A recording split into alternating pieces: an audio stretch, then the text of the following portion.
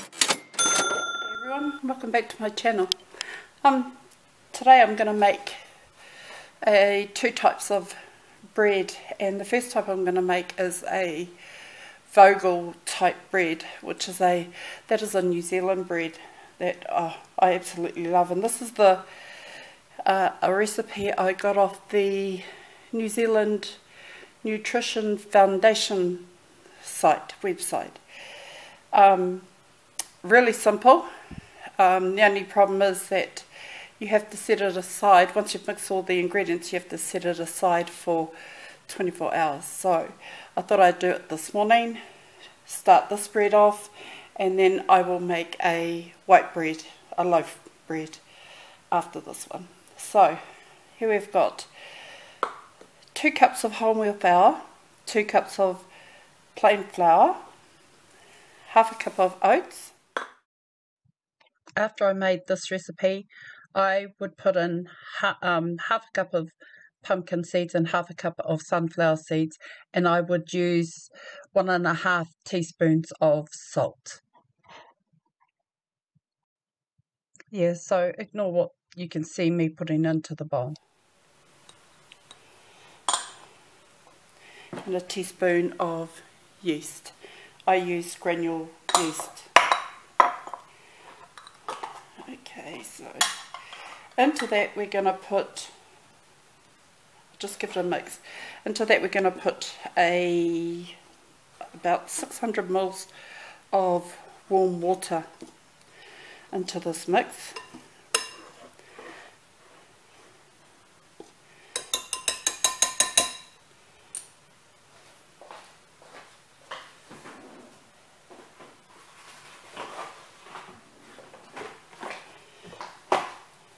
So we're going to pour that in. I'm just going to mix it around.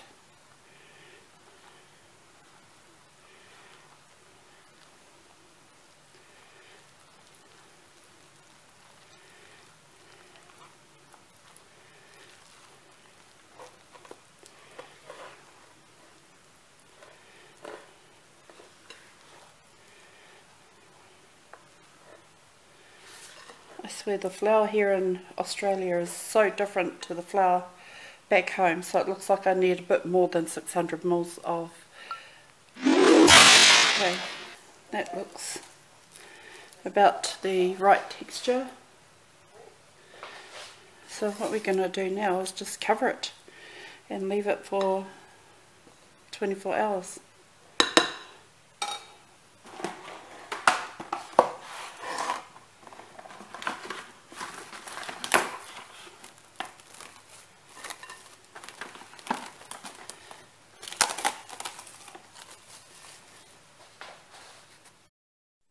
Okay, so for this next recipe, you'll need 2¼ cups of plain flour. I'm using powdered milk in with the water. The water is 1 cup of water, and I think I used half a cup of milk powder. To that you add the sugar, 2 tablespoons of sugar or 2 tablespoons of honey, 2 tablespoons of, did you know that was in 2 tablespoons? Hang on a sec. Yeah, it is. 2 tablespoons of cooking oil. These are my marbles. 1 tablespoon of yeast, and give that a quick stir.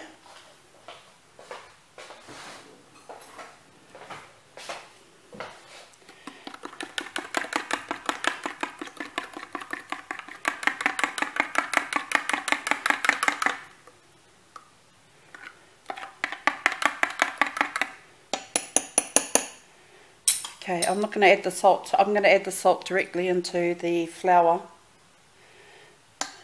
This, apparently it kills the yeast, stops the yeast from growing. Add your flour to the bowl.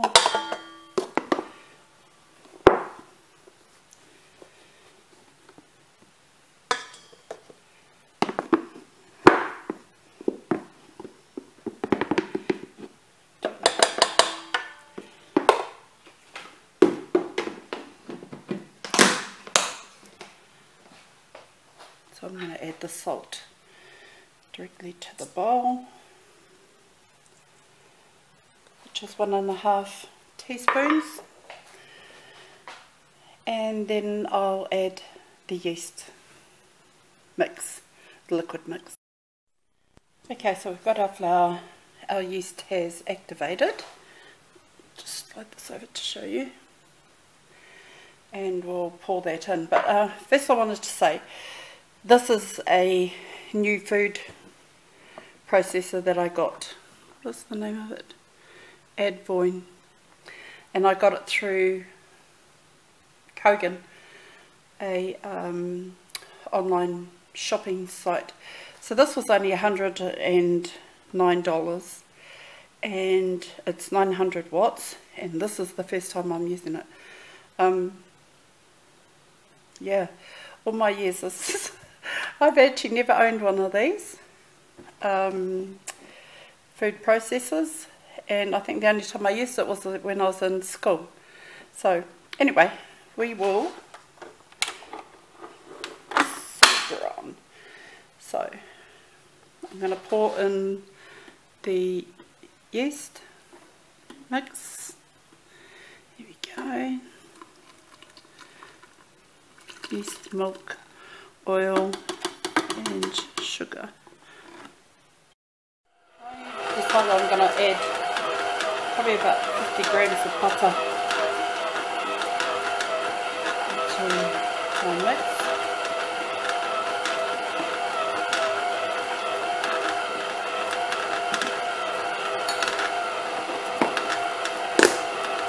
Squeaky this machine, isn't it? So it's been 10 minutes that the machine has been working. I'm just going to move this over.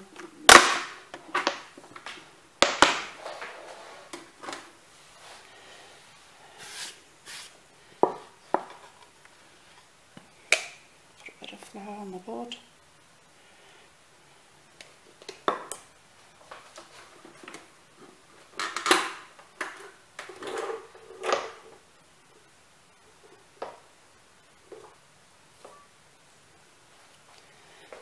Okay, so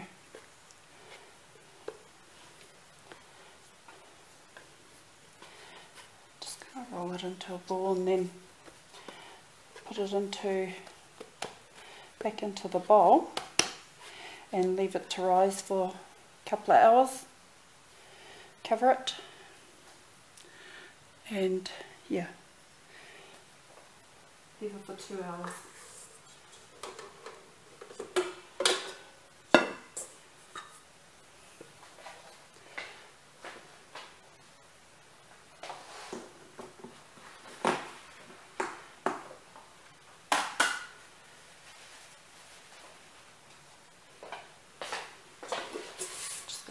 Bowl.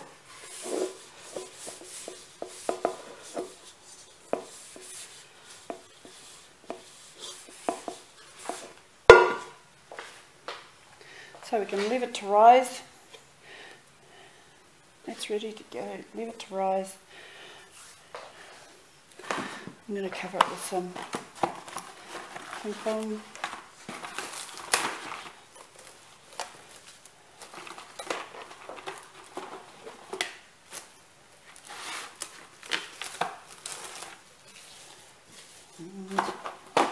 I'll be back. Okay.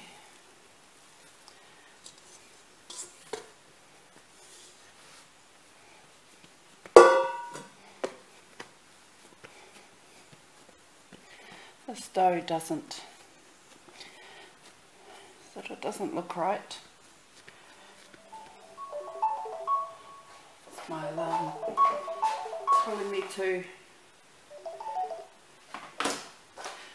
do my bread dough, to get my bread dough out.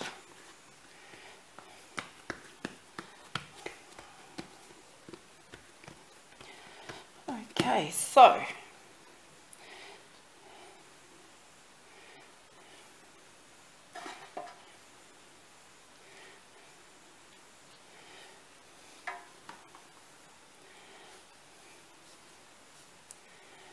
pinch the ends.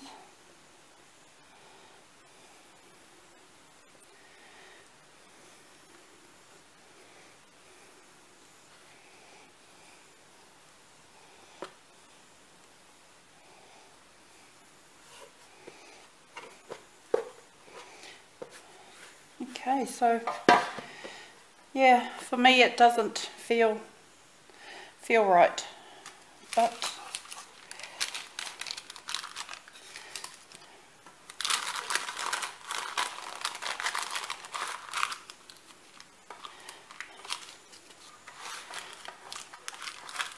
okay, so I'm gonna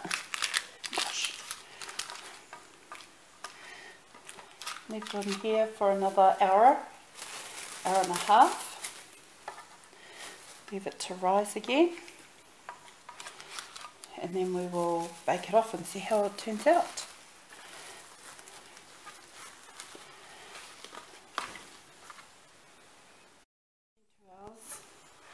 And I can't find my, what do you call it? Oh, you know what I mean, because I'm using this spatula.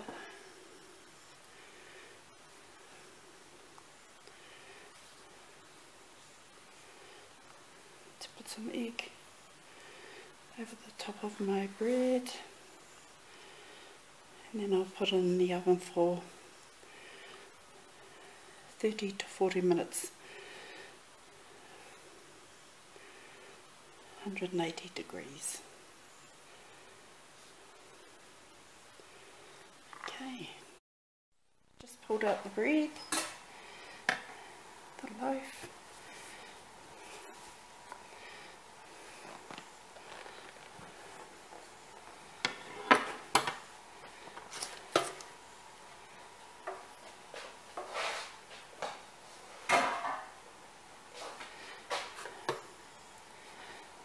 Okay, I'm just going to let it cool down.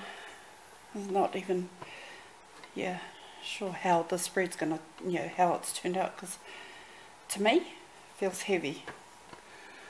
I don't know, it could be my flour, I don't know, but I bet it's going to taste good.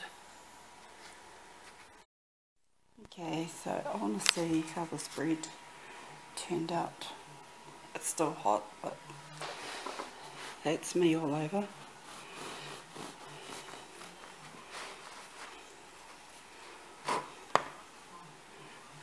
Okay, it's not bad, but typical of me, I should have waited, because it's so hot. It's probably going to be doughy now, but yeah, that's my bread.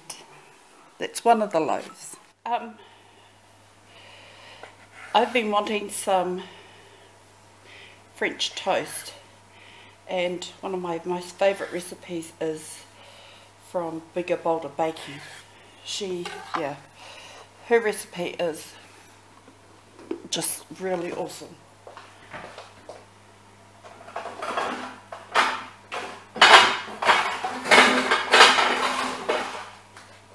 Okay, so I'm using this whole loaf, but usually you use 4 slices of bread. You butter each side, and we all know how I love my butter.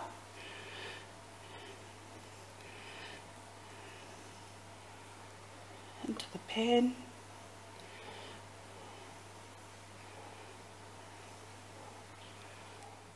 So into the jug, you're going to want 2 egg yolks,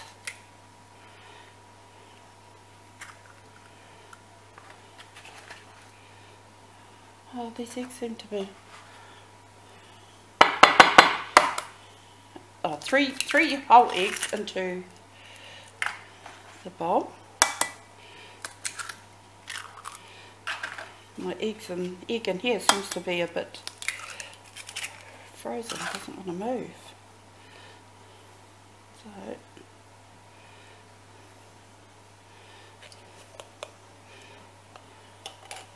So 3 whole eggs and 2 egg yolks. No, maybe it's just this. Oh no.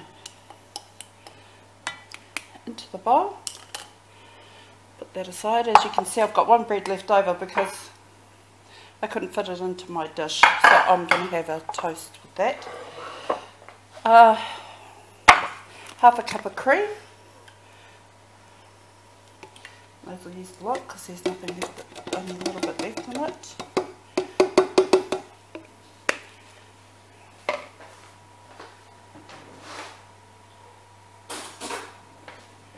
3 tablespoons of sugar.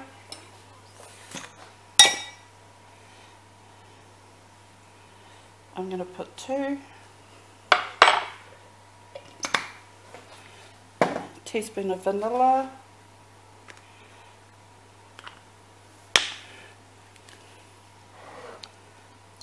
Oopsie. And a teaspoon of cinnamon.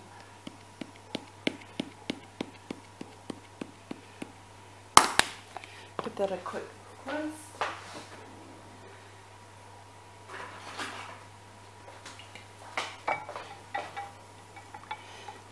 So you're going to pour this mixer over your bread, and you're going to leave it as long as you can. So it's really good if you can make this mix, you know, like the night before. The longer the better.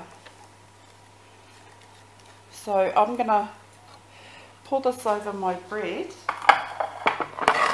and probably after a couple of hours I'll put my timer on. I am going to turn the bread over, and then let it continue to soak up the custard.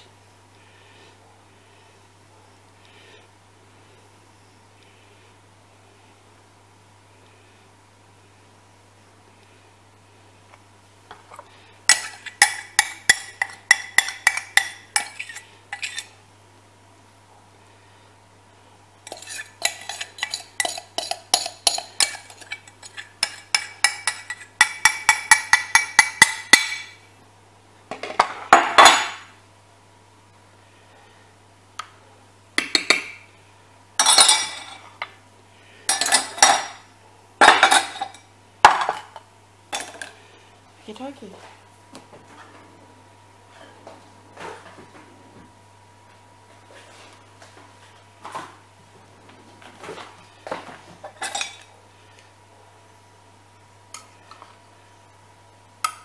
Just lifting the bread so that some of the custard seeps underneath. Helps to soak into the bread. Oopsie.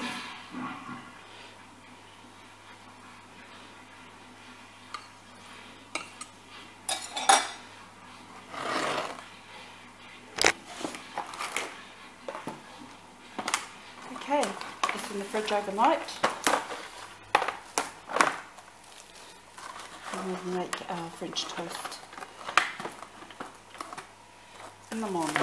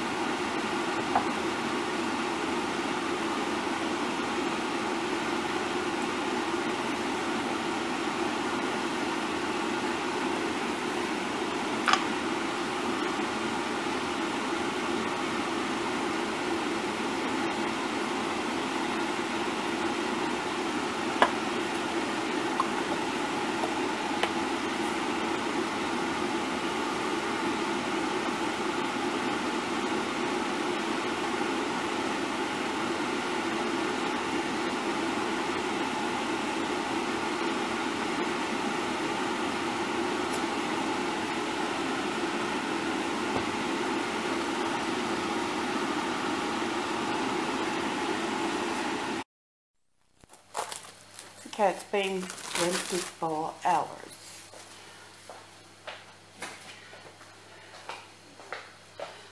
So here's the mix. And you just pour it straight into the tin. I actually lined 2 tins because this looked like it was a bit too much for 1 tin.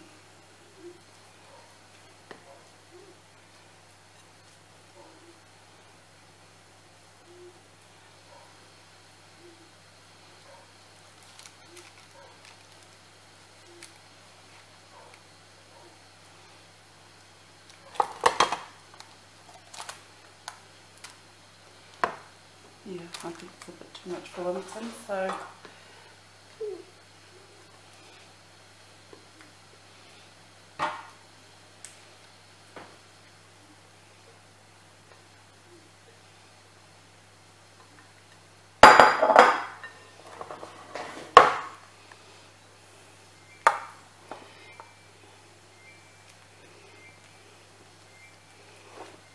push the mix to the sides of your pan and the corners, into the corners. And you're going to bake this on 100 for about 40 minutes.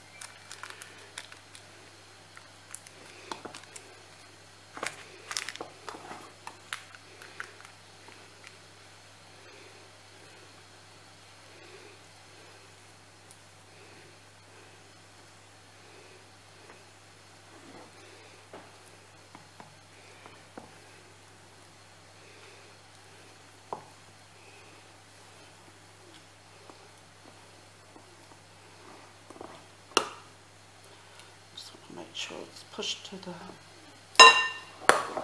Okie dokie. So we're going to bake them on 200 degrees for 40 minutes.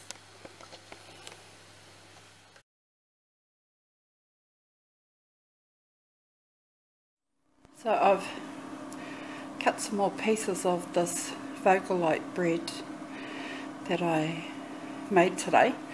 I've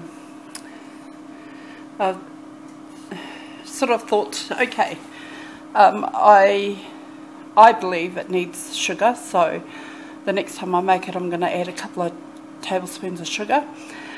I also think it needs more seeds, so I would add